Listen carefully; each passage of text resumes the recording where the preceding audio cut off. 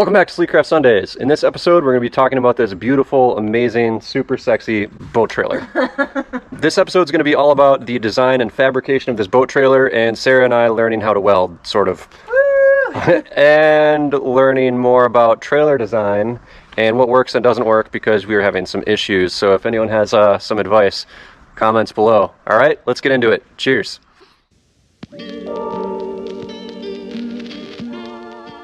Alright, so before we get started on the SST this year, one thing I really want to do and have been putting off for years is fixing my boat trailer. The trailer that is under danger zone is absolutely terrible. Here's a close-up shot. No winch, just using some ratchet straps. You can actually move all the axles and pretty much all the bushings are shot with these parallel linkages. Just loose. And then the build quality, I mean, you can just see it's garbage. This whole thing sucks. I cannot wait to get rid of this trailer. I don't trust it on the freeway. I don't even trust it going to the lake, which is like 1.5 miles away. So here's the new trailer. This is again from like a Nautique or something. I've already cut off all the existing bunks, but it's a lot nicer. It only has one axle, which means I could be able to turn it around a lot easier. It's fully boxed. All the welding on it is really nice. It's just super heavy duty. And then on top of that, there's already a mount for a winch right here. It has surge brakes. Now it's the right length, it's a little wide. I don't really care about that. What we're gonna do is we're gonna take these plates I had bent up of 1/4 inch steel. We're just gonna weld them like this or something and then cut off the bottom and paint it. So I think the first step is we're just gonna clamp these things to the trailer with a straight edge and get the height right.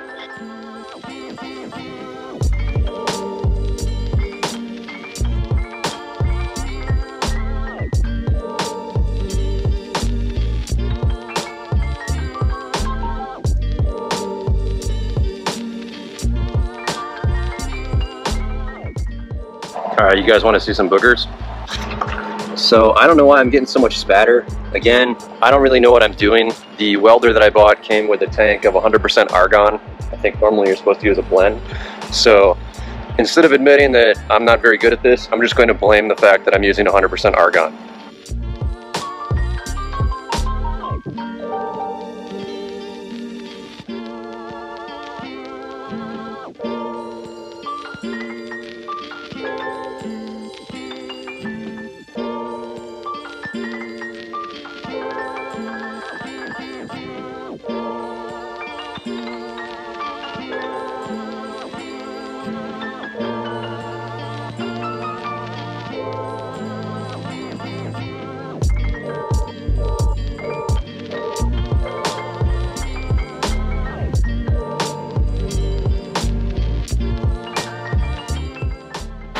Close your eyes.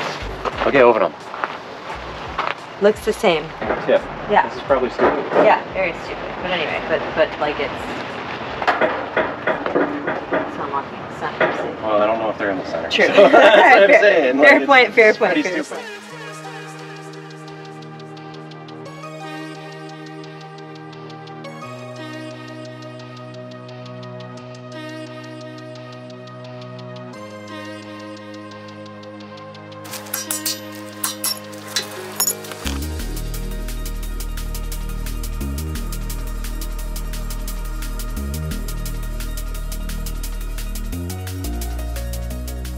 Alright, it's the next day.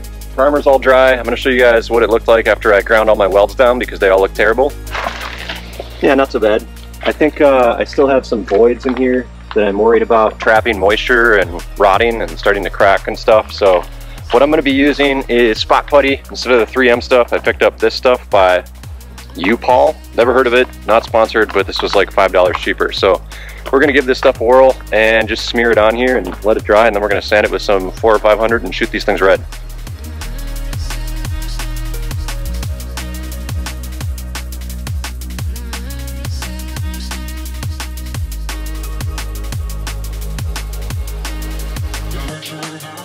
So I've triple measured these bunks on here, and what we're going to do now is drill through the wood into the bunk supports, and I'm going to bolt them on just temporarily, and then I'm going to be removing them, and then we're going to be repainting this whole frame. So let's pitter patter, make some holes.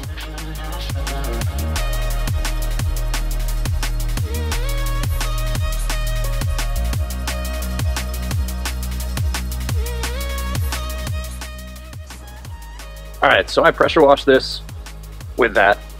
And now that it's pressure washed, I just want to show you guys where we're at. I'm going to be scuffing this whole thing in preparation for paint and probably getting rid of some of the rust and corrosion in some spots. It's got a little bit of corrosion, but I think it's going to clean up pretty nice. So let's get after it while this storm hits. I think it's going to start raining any second here.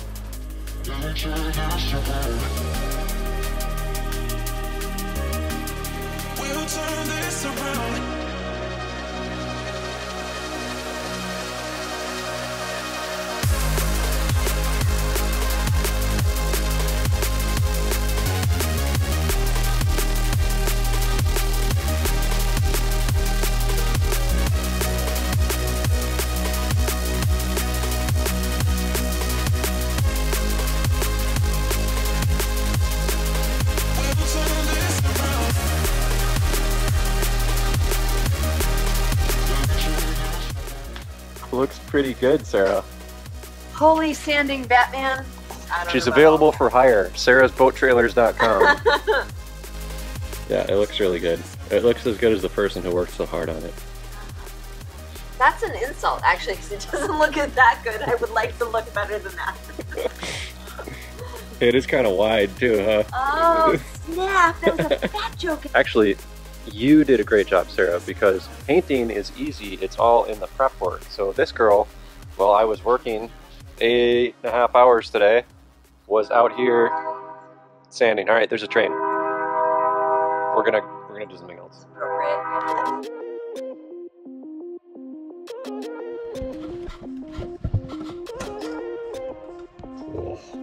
it is.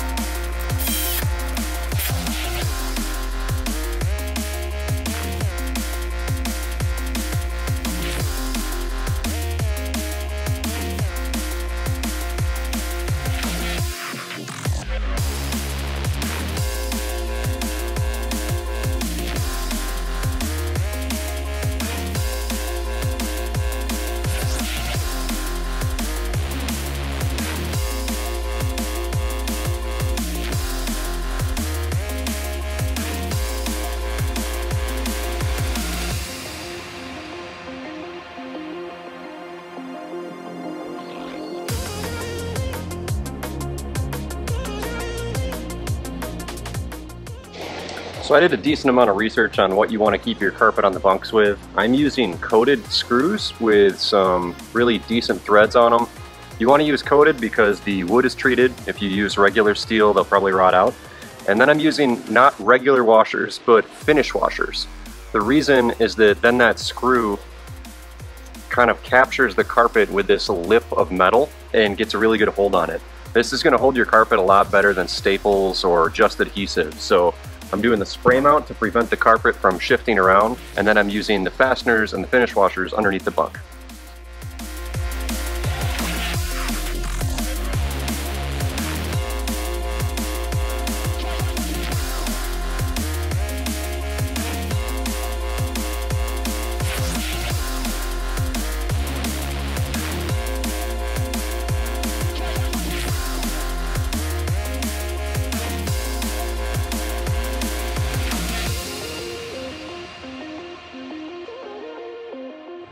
Alright, so now that the bunks are done, we're gonna put the decking on. So this stuff is all finished. Sarah did an awesome job finishing this up for me.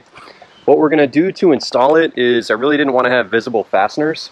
So I'm gonna drill holes in these supports here, and then I'm gonna run fasteners underneath. So same fasteners actually. We're gonna use those coated screws with the healthy threads on them, and hopefully that'll keep them down. Typically I try to bolt everything, but I mean, these really shouldn't see much load. So I think the just a regular screw will work. So we're gonna try that first, and hopefully they don't fall off.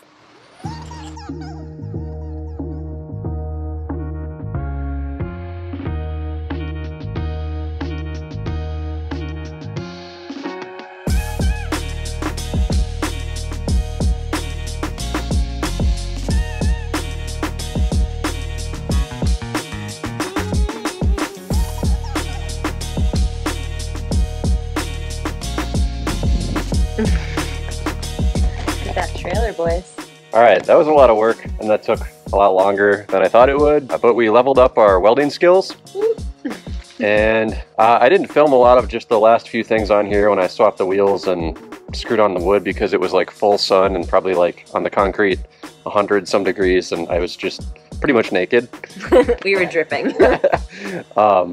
But yeah, this is the maiden voyage of this trailer. We're gonna take it over to the launch, drop it off, then we're gonna come back and grab the boat and see if it fits.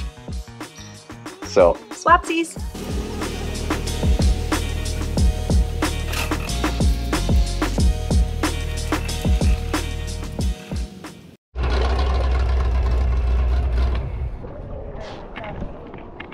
nice. All right, you know what time it is, Sarah? New trailer time. Trailer time. New trailer. And try to back it in, and we'll see if we put the boat on it and everything is just seamless, like literally never happens ever, but you know, would be great.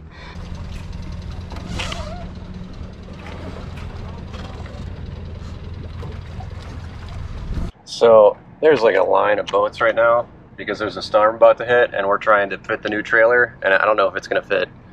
So this is fun.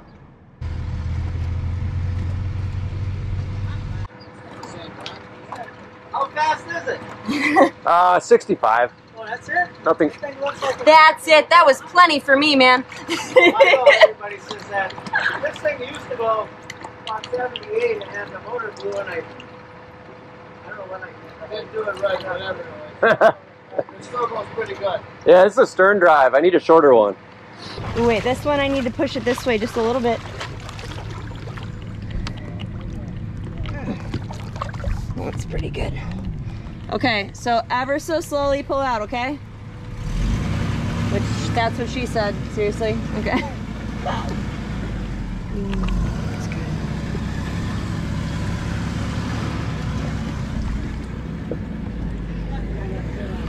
This one's okay, but it's very close. That's fitting. That's fitting. Okay, okay. Okay, I think you're good. Slowly, okay? Slowly. Oh my gosh. Oh my gosh. Look at that boat on that trailer. Oh my goodness. I mean, I measured it right. Measure twice, cut once. Okay, but these fenders, we definitely need to We put definitely need those, yeah. something there. And something tall probably, right? That like helps Wow, us that is load it. fitting tight. Is it hitting this here? This is good. I thought for sure it was gonna hit here. Wow. All right. Also, I'm gonna need So the boat is not far enough on the trailer is the problem. See this foot here? When I was saying it's bouncy, it's because all the weight is way behind the axle. So we need to pull this forward. So we put it in. You laugh at what we realized? Yeah, we put it in again to pull it forward. Totally forgot the drain plug.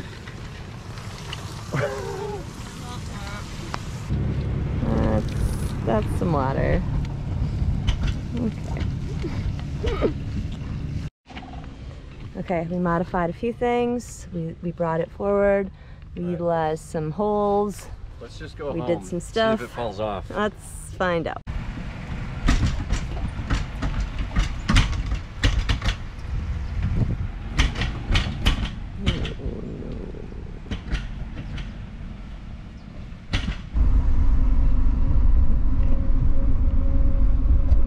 So we got home and it was a little sketchy, and now we are realizing a problem, which is that big ass V8 is significantly behind this axle.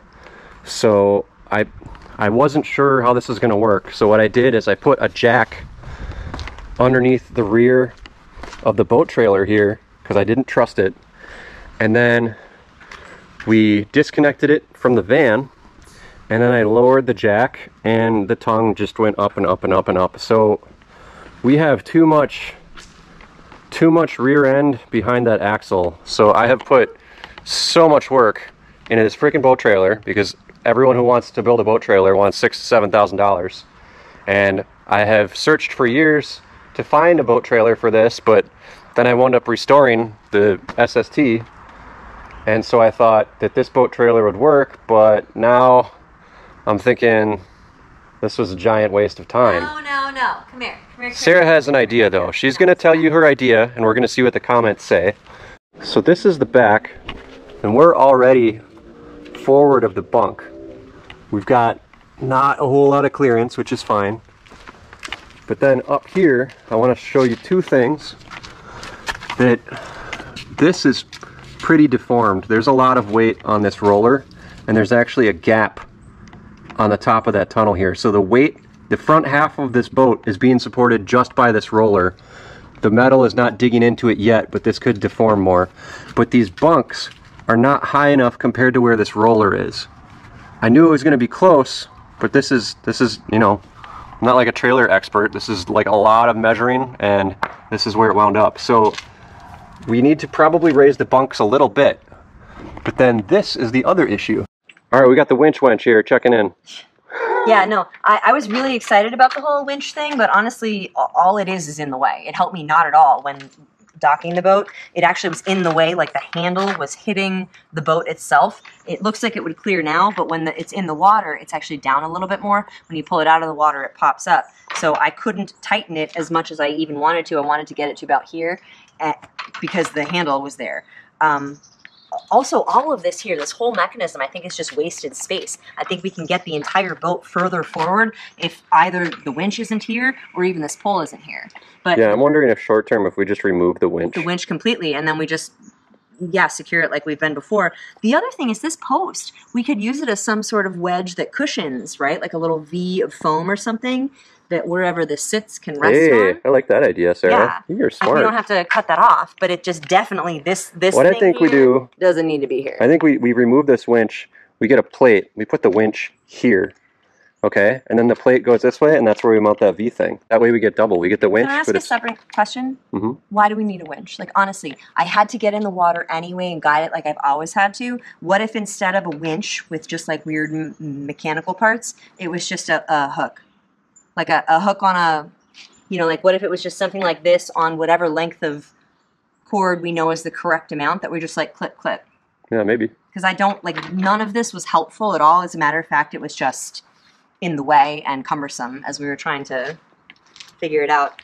Maybe I'm just not used to having a winch, but I'm just saying it did not help. Ugh, man. Put so much time into this. No, it hey, doesn't don't work. be discouraged. It's so close, and you did such a great job, and it looks so good. It does look pretty good. We're gonna get it there. But I really, like, look at, even think about this. The other trailer, like, the bunks came out past here. They did this weird angle thing, but they came out past. The other trailer was the same length, and the boat was further forward. So we just need to figure out how to bring the boat further forward, get that winch out of the dang way, and we'll figure it out. All right, so thanks for watching Sleekcraft Sunday. Not very successful, but hey, decently successful. Yeah, non-functional, very pretty trailer. I like barely functional, pretty things, I guess. Oh! Not you, like boats and cars. Shut up. So thanks for tuning in. I guess we will have updates next week. And man, I gotta tell you guys, I'm behind on the SST project because this thing is a time vampire. But I don't want to spend $7 grand on a trailer. I refuse. So check in next time. We'll see what we figure out. Cheers.